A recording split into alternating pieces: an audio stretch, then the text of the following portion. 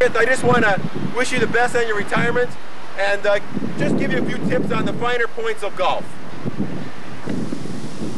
At this particular point in time, Dr. Brandreth, I'd like to tell you that after sitting through hours of your lectures, hearing those inspirational speeches about your game of golf with George Schultz, I found it so touching to my heart that I decided to take up the game of golf myself.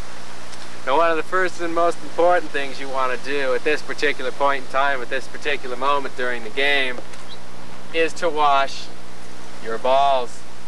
Now, as you see here, we have the fine ball professional washing unit. So what you do is you lift the lever or the cover right here and you put your balls inside and you turn the knurled knob.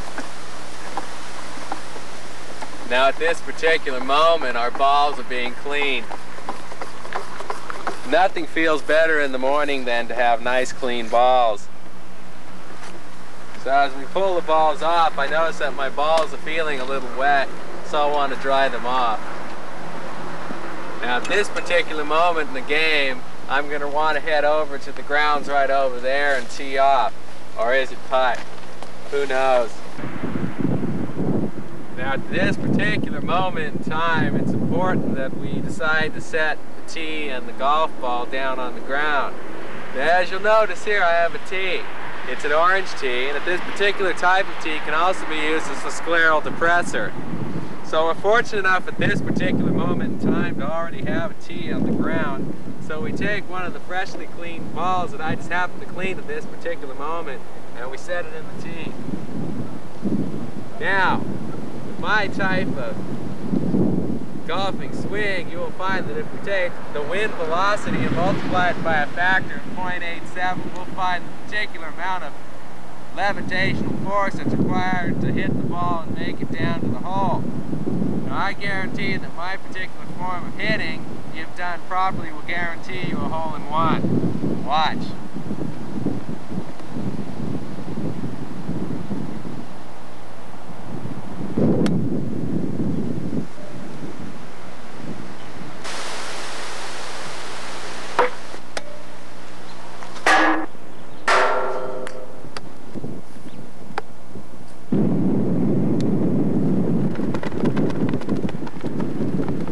Piece of cake. This particular point in time, you'll notice that I'm in a situation that's not quite to my advantage. Therefore, in order to improve my game, I consequently developed the foot wedge to improve your golf game with the new patented foot wedge. And by the way, this also makes a fine scleral depressor. So we take the foot wedge and install it on the knurled part of your shoe. Notice that it fits perfectly. You now have a device to get yourself out of a situation that's not quite to your advantage, consequently. At this particular moment, I'll hit the ball. At this particular point in time, it's important to notice that I didn't get a hole-in-one. This possibly could be due to a miscalculation of my wind velocities. So needless to say, to do such a putt, I have to use the appropriate material. And today we're fortunate enough to have a PROP, or BIO, binocular indirect ophthalmoscope. So needless to say, the battery pack is a must. So you notice here I have a putter, and by the way, this makes a fine scleral depressor. So if I'll just get along with my shot,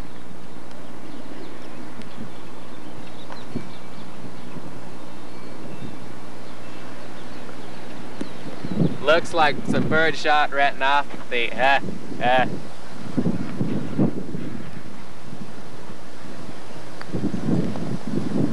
Piece of cake.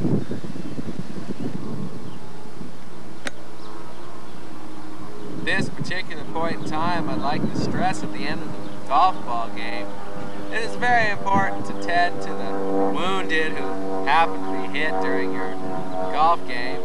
Check for detached retinas, which is the importance of your bringing along your binocular indirect ophthalmoscope. And at this point, I'd like to say, good luck on your retirement, Roy.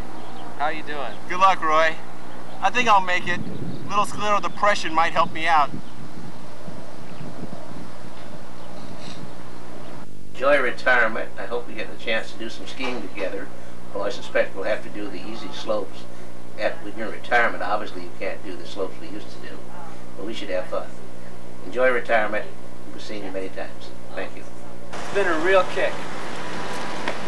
Caught me in the clinic again. I've always busy down here, and I just thought I'd say farewell. I guess you've been here for a long, long while, and you know, after your career in ice hockey, I think it took you a long while to realise it's about time you just got the puck out of here. Goodbye. Dr. H on his, Dr. H? No, Dr. B. Dr. B. on his retirement. That's I right. thought I was retiring. Oh, darn it. Dr. B, what can you say? I mean, the guy has been around for a long, long time. Yeah.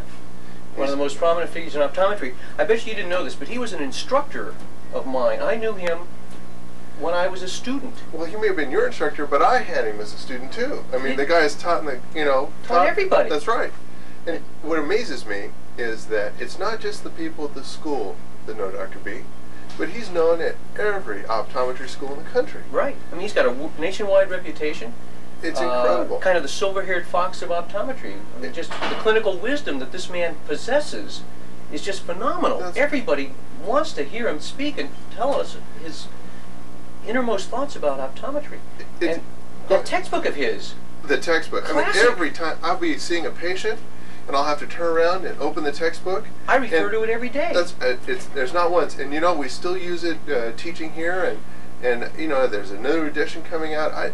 The textbook is just it's a foundation. I mean, if he did nothing else in his career, that textbook would immortalize into optometry.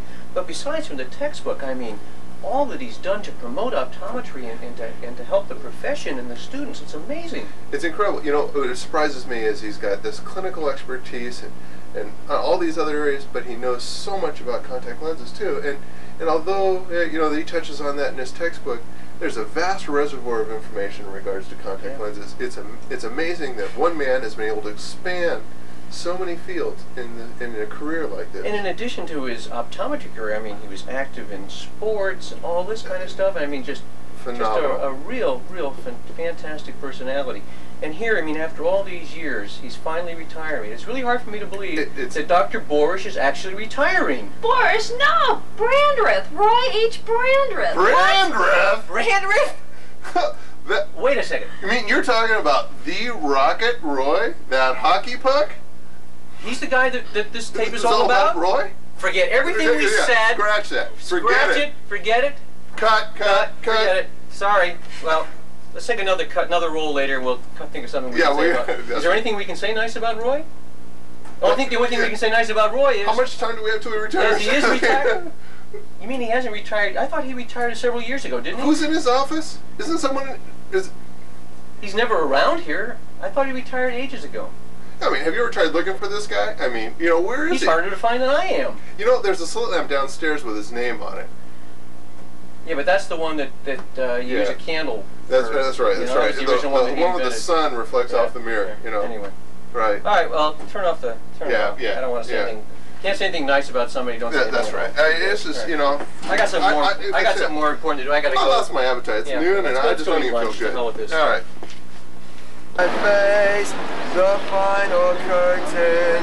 My friend Roy is here. I'll state my case, Roy, of which I'm certain. I've lived a life that's full, Roy. I've traveled each and every highway and more, much more than this, Roy. I did it my way. Regrets, I've had a few, but then again, Roy, too few to mention. I did what I had to do, Roy, and saw it through, Roy, without exemption. I planned each charted course, each careful step along the byway, and more, much more than this. I did it my way, Roy. Hey, Dr. Brandreth's coming. Oh, jeez. Where's my jacket? Oh, gosh. My jacket here. Holy smokes. Oh, jeez, I got him. Is he here yet? Oh, no, he's on his way, though. Coming.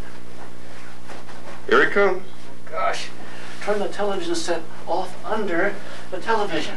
Hurry. Go. Dr. Lee, I'm having some problems here. Can you help me with this adjustment? Let's see what we can do here. My God, what kind of glasses are these? God, I can't adjust those. Hi, Roy. You mean this is for Roy? Okay, Roy, now you'll know what goes on here on Saturday morning. Please don't bother me so much. Seriously, Roy, much good luck on your retirement. And lots of, what do they call them? Birdies and eagles? Bye now.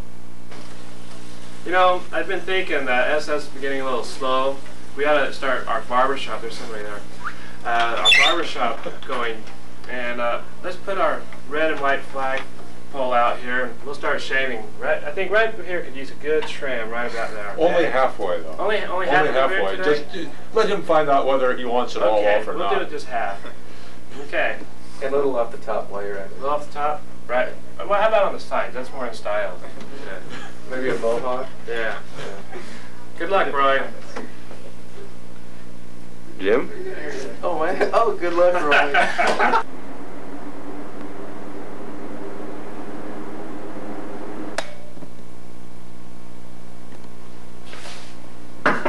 Dr. Enoch? Dr. Enoch?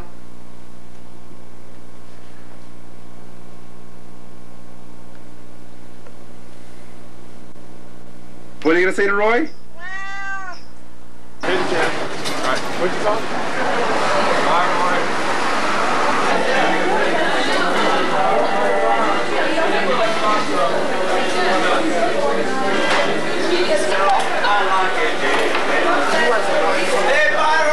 Because Roy is the head of the People's Park Committee and he's retiring.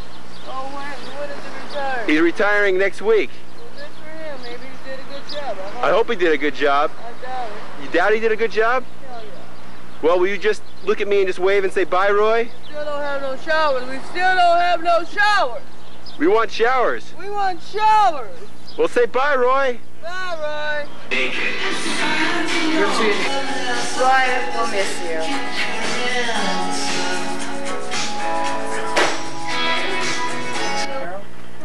I believe that's what they call the cornea. Oh, hi, Roy. Hi, Roy. Just doing some research. We'll miss you. Say one thing, and that's peace and love. And watch your putter. Hi. Hi, Dr. Brandreth. Boy, have I learned a lot from you in these last few years. It's been a great experience. And remember, this isn't goodbye, but this is just the beginning. Love you. Roy. Bye, Roy! Anyone want to sign this petition to retire Roy Brandreth? Bye, Roy. Bye, Dr. Brandreth. Thanks for all you've done. For your garden. Everybody here, wave goodbye to Roy from Thursday's Mod. Bye. Roy, I was going to talk to you about a couple of weeks off next month because spot down here I've been wanting to visit, and we're doing an SS survey of tinted lenses, and I know that you can advance me some funds and make it worth our time worthwhile to go down there. So with that in mind, I want to say it's been nice knowing you as an instructor and a boss, and even though I've been in school a year longer than you in this business, I have to admit you know a little more than I do now and then. I lost my hair from this job. A little sympathy. Does this hurt yet?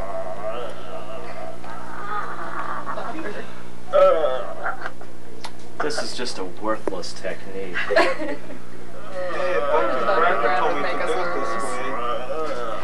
Well, Uncle. Well, say goodbye to Roy. Bye, Roy. Bye, Roy. Hey, hi, Roy. Bye, Roy. Bye, Roy. Bye, Roy.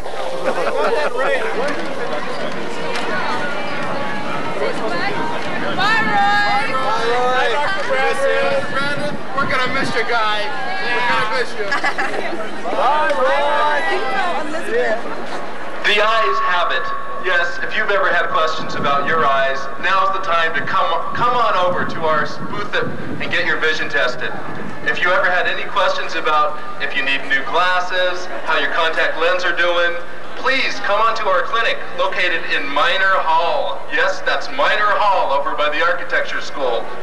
We're here today to tell you a little bit about your eyes, so if you have any questions at all, feel free to come on over. And Dr. Brandreth, you've been a great guy. Have a great retirement. What has he got if not himself? Then he has not to say the things he truly feels, and not the words right of one who kneels. The record shows, Roy, I took the blows and did it my way.